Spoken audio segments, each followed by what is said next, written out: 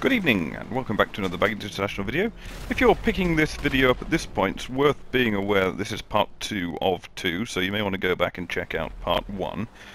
And at this stage, for those that have checked out part 1 or are up to speed, you'll know that we've taken on helicopters, little men in jeeps, men in trucks and other bits and pieces, trying to blow us up in the HVY Insurgent here in the base. Now, we are about to face our heaviest foe yet, and that is the tanks. But I think you'll find that if you use their greatest weakness, which is their maneuverability against them, they can cause absolute chaos on their own people. So basically the first tank shell went off there right at the beginning, and there's a tank now trundling onto the runway. Oh, and at this point we can answer the question about whether the other guys got into the base. They did get into the base, and as you can see they're in the captain's Insurgent, which has got his green crew colouring light there, and this is really muddling up the fort now, because they don't know whether to go left, they don't know whether to go right, they don't really understand how these trucks are managing to survive this sort of onslaught, let alone that in some cases their brake lights work even though the rear lights are completely shot out.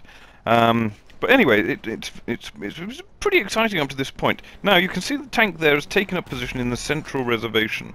Now he can probably get a couple of shots off there, and as I was saying in the previous video, the only way you can really take one of these out with any ease in open play is with the tank. So basically that is something to be worried about. But unfortunately this tank seems to have a terrible person aiming its turrets. So he's already blown up 1, 2, 3 jeeps, 4 jeeps and a truck, and he's just spinning the gantry around. The turret is, oh, he did clip me there, but the turret is going around a little bit too slowly, and it's only going in one direction, so I've decided to take the approach of just driving around and around the tank in one direction and seeing if he can shoot me. But unfortunately he can't, because he's shot all of his own stuff and now he's hemmed himself in, so every time he fires a rocket blows up his own jeeps. So I've moved away there to get a new supply of jeeps, so that we can try exactly the same activity. I'll just show you some of the carnage there. And he's already started, so he's blown up that jeep with those guys in. Now there must be some sort of inquiry that'll go on here,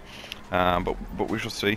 Anyway, so the tank is relatively robust, and after a little while of playing like this and causing some general chaos without actually having my own tank, I've decided that I'm going to hot tail it out of here, and I can almost definitely make good my escape through these trucks, that jeep, and away. It didn't quite pan out.